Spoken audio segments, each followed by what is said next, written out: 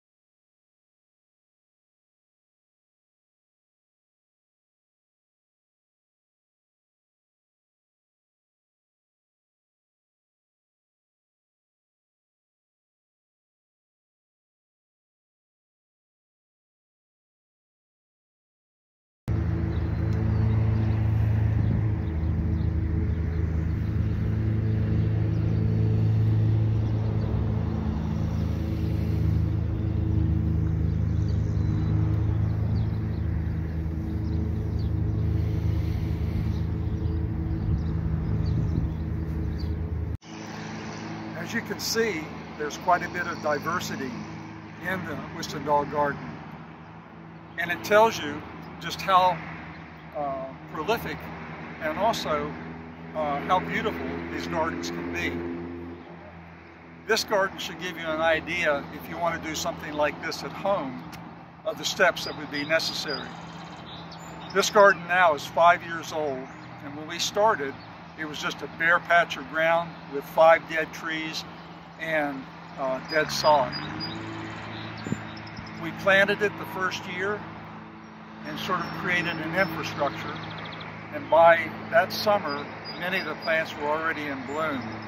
And each year, as the garden has progressed, we've added species, and we continue to do so. But the garden has now reached a point where we're just letting it go. The seeds disperse, and year after year, you find plants in one place that they weren't the year before. And it always makes it exciting when spring comes to see exactly what's happening.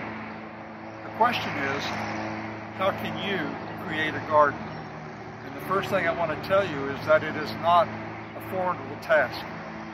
You can do it usually in a day, depending on the size of the garden. So what I'd like to do now is just move over to gardens that were created last year, and I will go through step by step why you should have a native plant garden and how to go about creating one, and finally how to maintain it.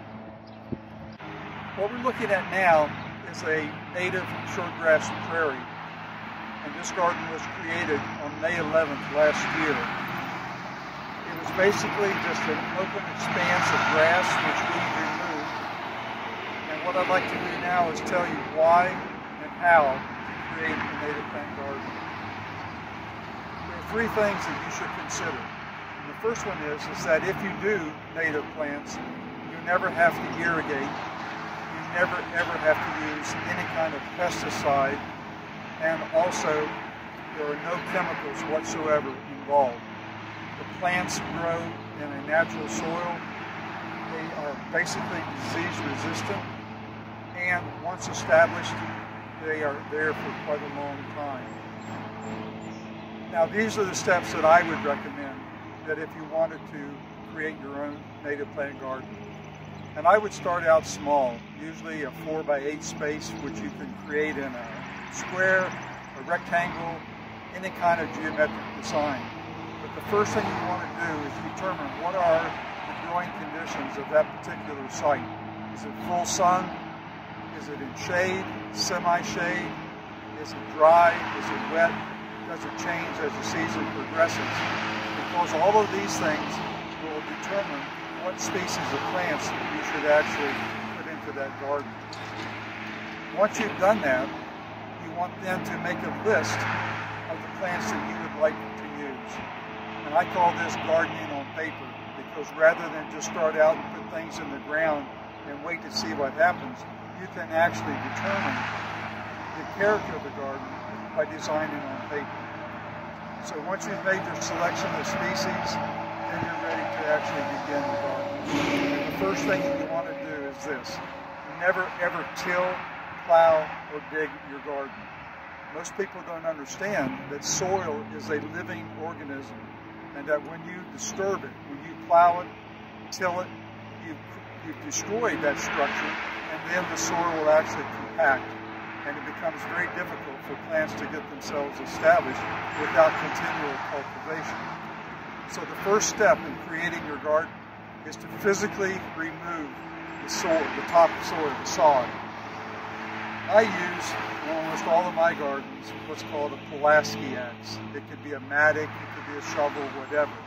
But with this particular tool, you actually skim off, cutting down maybe 1 inch to 1.5 inches, and physically remove all of the sod so that you're dealing with just an open expanse of soil. The garden behind me was cleared in 2 hours with a sod cutter and then finished up by hand. If you were to do this by hand, I'd say it would take you a half a day. But when you're done, you're ready to plant. Now, when you buy your plants, don't go out and look for something in full bloom or a large plant, because it already has basically expended its energy for the year. And while you might have that momentary gratification of seeing a flower, what you want to do is you try to get a plant that's basically about this size. I would say usually a 3, maybe a 4-inch size container, and you want to make sure that the plant is at least 1 year old, but no more than 2, because if they are, the roots will root down and they're not going to spread quickly once you put them into the garden. When you have your plants then, what you want to do is to simply create a cavity where the plant's going to go. Don't disturb any of the other soil, because there's no plants growing in it at the time being. So once you go down, you can use an auger, you can use the mattock, a shovel, whatever, but only plant the one plant in that space. All of these plants here were put in on 2-foot centers, which seems kind of large, but really by the second year, they begin to fill in. Now, this garden is comprised probably about 70% of native shortgrass prairie grasses, but it's also interspersed with wildflowers. So as the grasses grow, the wildflowers also begin to grow amongst the grasses.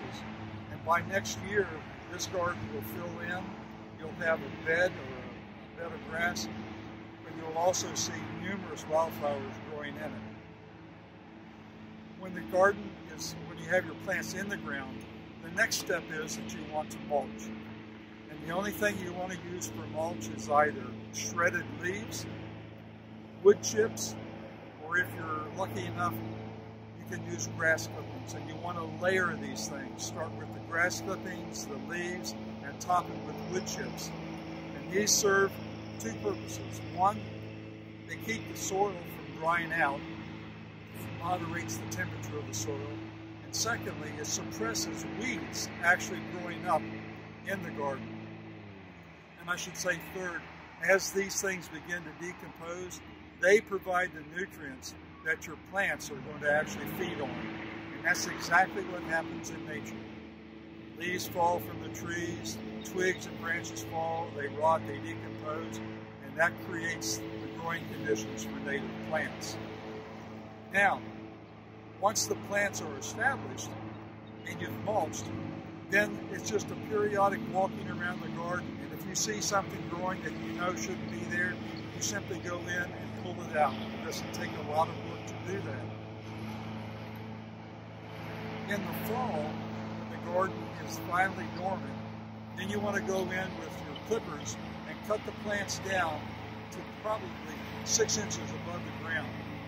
and use that material as a mulch again. Just lay it down in the garden.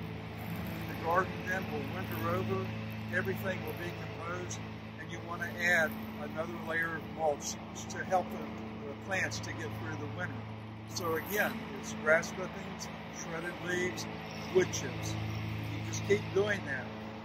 This garden that we just came out of, the Wistendahl Garden, was at one time the actual airport for Ohio University. And when we began to plant that garden, we ran into chunks of tarmac that were actually under the ground. There were no worms, there was nothing in the garden. It was basically sterile. But we started adding the mulch, and by the second year, you could actually begin to see that it was improving. The soil, instead of being rock hard, you could take a trowel and dig down into it. And lo and behold, we began to see earthworms and everything else. And then finally, one of the reasons for doing these native plant gardens is that you are creating a habitat for wildlife. You're offering them a habitat in which to live, if they were birds or whatever, or moths and butterflies will come in and feed off the nectar of the plants that are growing. And what most people fail to understand is that there's a symbiotic relationship between specific species of butterflies and moths and the species that are growing. What you're doing by creating all of this diversity is creating a tremendous food source for all of this wildlife. You'll begin to see hummingbirds coming in. You'll see birds beginning to nest, praying mantises, all sorts of things will begin to come into your garden. And since you're not using any pesticides or herbicides or any types of chemicals, those insects, that wildlife, will thrive. And it's a pleasure to walk through a garden and just see what kind of wildlife has appeared to feed on and live amongst the plants that you've created. In conclusion, there's some thoughts that I would like to leave with you. And the first one is that if you're apprehensive about doing a native garden, then I would invite you to come down and volunteer to work in the Wistendahl Garden. And once this virus epidemic has finally subsided, then we'll begin meeting every Tuesday at 9 o'clock in the morning. We usually work for about an hour, hour and a half.